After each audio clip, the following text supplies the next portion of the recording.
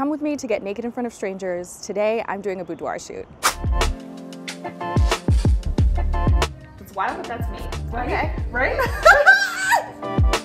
So how did I get here? Well, in 2023, my life fell apart, or at least it felt like it did at the time. I got divorced, I was crushed, and I had to start over. And I started the slow, grinding process of trying to claw back a sense of myself and a sense of my life as a single woman and essentially rebuild myself. And it fucking sucked. But along the way, it did get easier day by day. And now, finally, I'm in a place that feels good. It feels like I have the space and energy to focus just on me and on building my best life.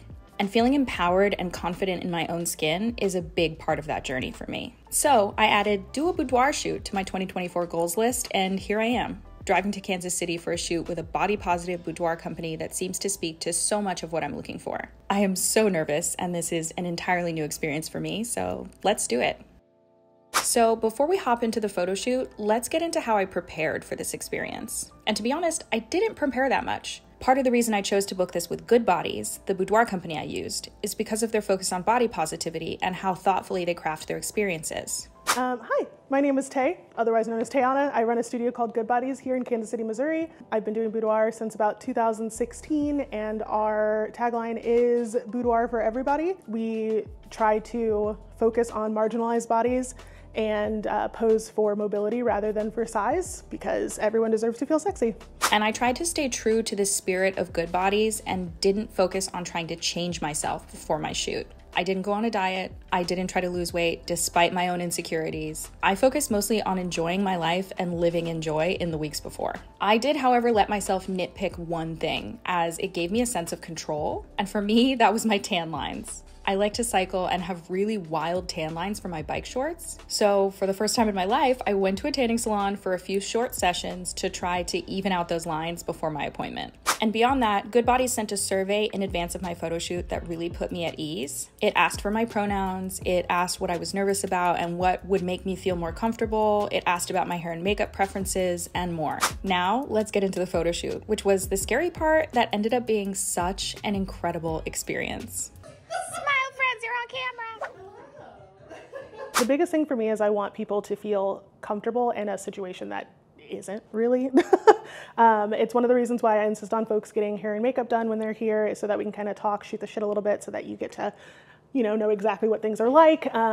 You feel a little bit more comfortable with me. I have a playlist playing for you, and obviously I want folks to also feel empowered, but like the biggest thing is feeling comfortable in your own skin, because even if you leave here and obviously you love all of your photos, I want you to also have loved the experience just as much, so that you can tell other folks about it and so that you feel proud sharing your photos and your experience with people. So we started with hair and makeup, and as someone who doesn't wear makeup day to day, I asked for full, bold glam.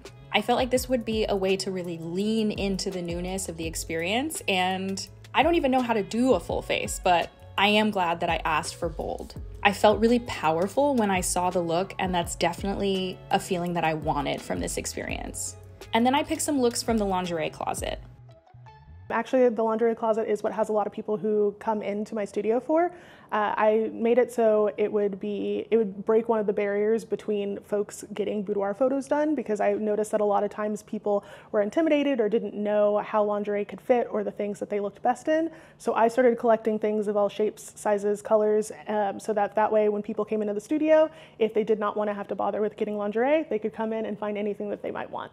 This closet and the availability of lingerie to choose from in multiple styles and sizes up to 6X is a big part of why I booked with Good Boodies. I didn't have to invest in new lingerie, and I got to try on things I wouldn't normally try from the closet. And I found a few looks that I loved, which also challenged me a bit. Then it was time to shoot. The playlist was going, and Tay talked me through the whole experience. We started off with a discussion about my mobility, history, and preferences to make sure that the poses I was directed into weren't harmful or painful. And Tay modeled each pose and gave me tips and direction before shooting. The process of the photography itself took a couple of hours, with multiple outfit changes and poses utilizing the furniture and props throughout the studio. Some of it was really challenging, I'll admit, but we were laughing and joking the whole time. And I ended the shoot feeling so tired, but also so good. Like I could do anything. It was really empowering, and I did get to preview a few of the shots before I left, and just from that peek, I knew I was going to love them. And I'll end this video with a few reflections.